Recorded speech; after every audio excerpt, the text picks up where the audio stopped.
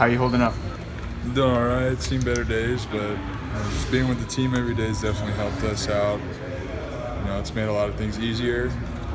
Losing somebody in that room is obviously not something that we wanted.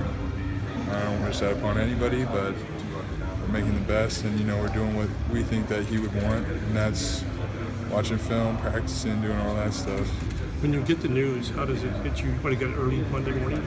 Yeah, right after practice. So he wasn't at practice, so I called him in the locker room waiting to hear from him, and it went straight to voicemail, so I told my coach and called his parents, and then we found out after practice, and that's all we know.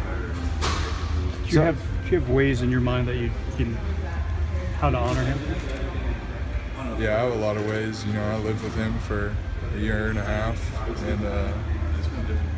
and we kept his spot in the meeting room. We haven't moved it. We haven't moved any of his stuff. We still give him every sheet that we get. So I think that's something special. Is just never forget about him. He's part of this team. He's part of the brotherhood. He's part of the offensive line bond. We still have his locker still up. Everything, nothing's touched.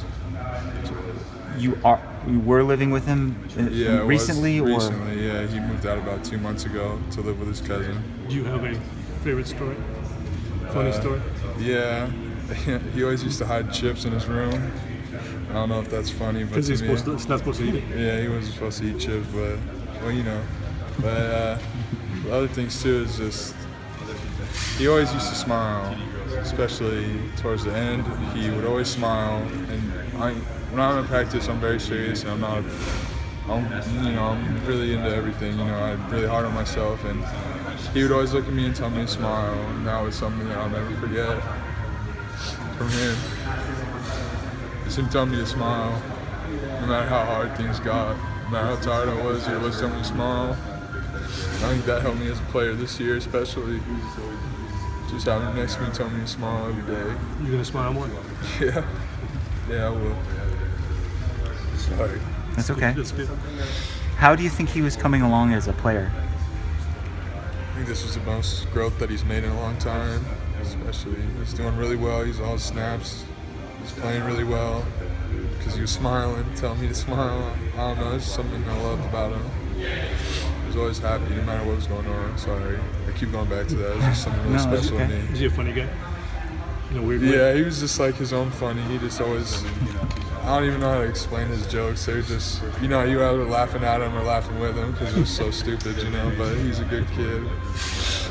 What's been Coach Rodriguez's message to you guys, or your position coach, Coach Mahalchik?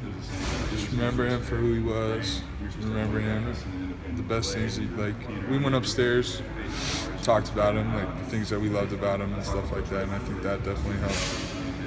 Is that the offensive line or whatever? Offensive line, yeah. So we went upstairs and we sat there and we just kind of told stories to remember him by, and I think that was definitely that helped me the most because I was really in a tough place when I first heard, and coach just came up to me and gave me hugs because I knew him really well and I knew his family really well, and So. Was that Monday night or last night? This was Monday night. We met as a team, and I think and just being here, being with everybody, kind of just, we still feel like he's here. It's weird. I still can't believe that it happened. I still feel like he's gonna walk in this room smiling at me. I'm gonna walk in the locker room, see him sitting down, smiling. How hard is it to focus on football when the time comes to do that? It's hard. I'm not gonna lie and say it's not hard. It's definitely hard, but to start, and when you sit in that meeting room and you see his spot there and he's not there, a little piece of you's missing, and it's hard to start a meeting.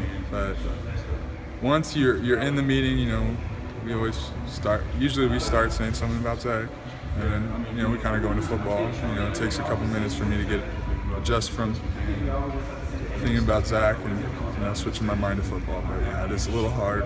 Sure. Especially.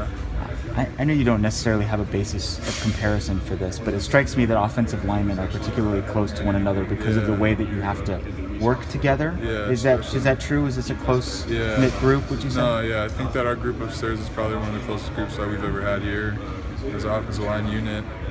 you know, Zach was the center, and that's usually the leader of the offensive line. He's always, you hear him every play, give us a point, you know, and stuff like that. So, and he's always the one that, you know, is kind of like putting everything together for the offensive line, and then we make our calls. So, you know, he was always like the maestro of the offensive line, you know what I mean? Do you like the idea of getting on a bus and getting away for, even though it's only, you know, maybe 26, 27 hours? Yeah, I do.